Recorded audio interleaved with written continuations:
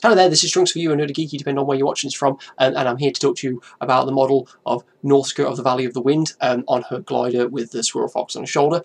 In part 1 I discussed what's in the box and how maybe we would go about building it. So anyway, I have built it and I have painted it, and I'm sorry for my camera quality that it doesn't like to focus on things close to it, but here it is.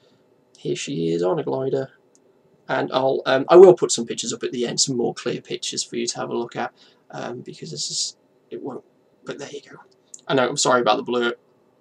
I've not got very good. I'm just using the webcam. That's the problem. And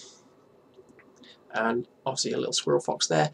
She's not tied down to the glider, so I am going to take her off because she's a little bit wobbly. Anyway, I'll talk about Nausicaä first because I'm really happy the way this turned out. I had to mix a lot of the paint myself.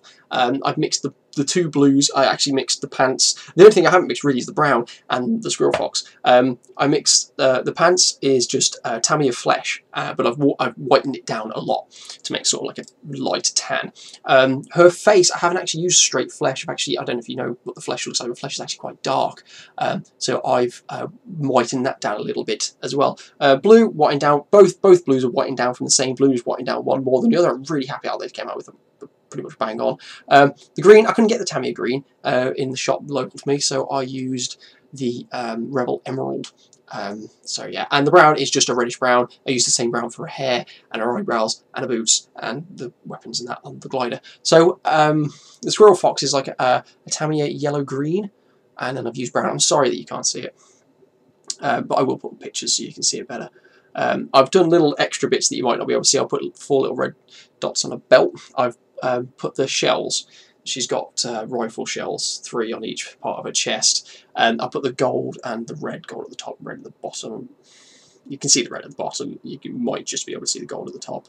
And I've put a little red dot on her. You can't see it, but I put a little red dot on the sword where the jewel's supposed to be in her sword. I was really happy with that. I was really happy with all the colours that came out with Nausicaä, and I tried to paint it as close as I could. I actually drew the eyebrows on at the end, painted the eyebrows on myself with a toothpick. I thought it was a lot easier than using a really, really tiny decal. I did use the decal for the eyes though, because there's just no way that I could paint the eyes. They're so small. But I did use decal soft. You can use decal soft, decal fix, anything like that. And I spread just a tiny, tiny bit on in the eye socket. I put the decal, the water slide transfer of her eye in the socket place, and then I put a little bit more decal soft on, and they're resting there perfectly, absolutely fine. It just takes a gentle touch, but they actually look like they've been painted on now. They go really well, and I'm really happy with that. So I'm really, really happy with the way Nausicaä's turned out. It's just, you got to paint it from scratch, and I really enjoyed it. Next to the glider's a lot easier because it's just white mostly. I'm sorry if my panel lines seem a bit dire to people. They are something to be desired. Brown, and I got this. They have sort of like a purpley blue on the box. I tried to go for that because I really like the look of that, and purple blue there. I basically got I got a purple. It's actually really hard to find purple paint around here. So I got a Rebel Purple. I can't remember which shade it is, sorry. But I got a Rebel Purple, and I tried lots of different things to try and add in white to the purple, and it stays so dark. So I added a few drops of purple to white, and I got that colour, and I was really happy with it. So if you're looking for that colour, add the purple to the white, not the other way around, because purple stays really purple.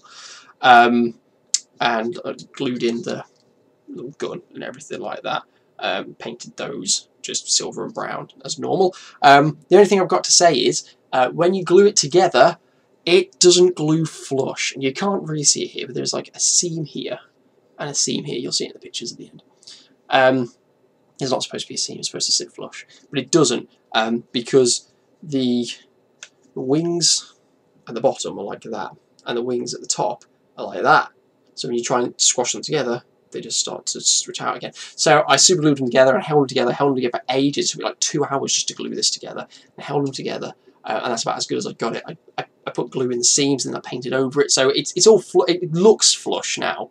You might be able to see there. It's not very flush there, but it's hard to see on here. But I'll show you the pictures and see what you think.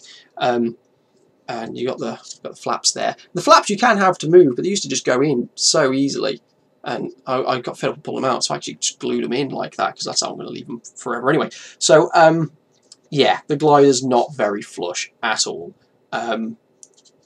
which has really annoyed me actually. But other than that, it is fine. It's quite sturdy. I actually went to show my family that after I finished painting it, because I was really happy with it, and I dropped it from about neck height.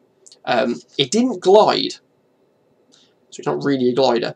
It didn't glide, but it didn't break, and I was quite happy about that. Nausicaä flew off it, but that doesn't matter. You can glue Nausicaä down to it if you want, but I'm not going to, because I still need to varnish them, so I want to varnish them separately. One last thing that I wasn't too happy about. Nausicaä glues them great. You know, she's got just holes in her arms, neck, and the legs, and her legs have two different size holes, so you can't get the legs the wrong way around. You know, it's 50-50 anyway, but you can't get the legs the wrong way around. So anyway, if you put her on the glider, she should be holding the glider nicely in this sort of position. And as you can see, she doesn't, because her arms are too wide. Now I don't know if it's because of painting or the glue or what, but you can sort of jig her around a little bit. She's not on the glider she's supposed to be, because she falls off, which is why I think after I've lacquered it, I probably will glue her on. She can stand like that basically on the glider. She is standing on the glider, as you can see, but it's not as perfect as you'd want it to be. That's annoyed me a little bit, because you can see her arms are just too wide. That could be because of the glue, but her arms have specific holes that they slot into at specific angles, so I don't know if that's the glue or that's just the way it's been made. So if you do have this model and you haven't glued it together yet, make sure you line her up with this first and then glue it together. And make sure, you know, she does sort of glue it properly into place.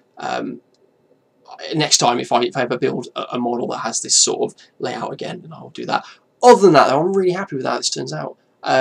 With this model, this kind of model, it is all about, the look of it is all about how you paint it. So you can put your own personal touch on it. You can make it look more realistic, more like the manga, more like the anime. I prefer the anime, so I've gone for the anime colours. You can make it look more like the manga, and I've seen pictures of people who made it look more like the manga and more realistic, and it looks amazing if you can do that. It's great. It's a little stand. The little stand's not great. I'll be honest with you. It's really nice, like an afterthought. It just slots in like that and then rests on it. And it's very easy for the glider just to slip out.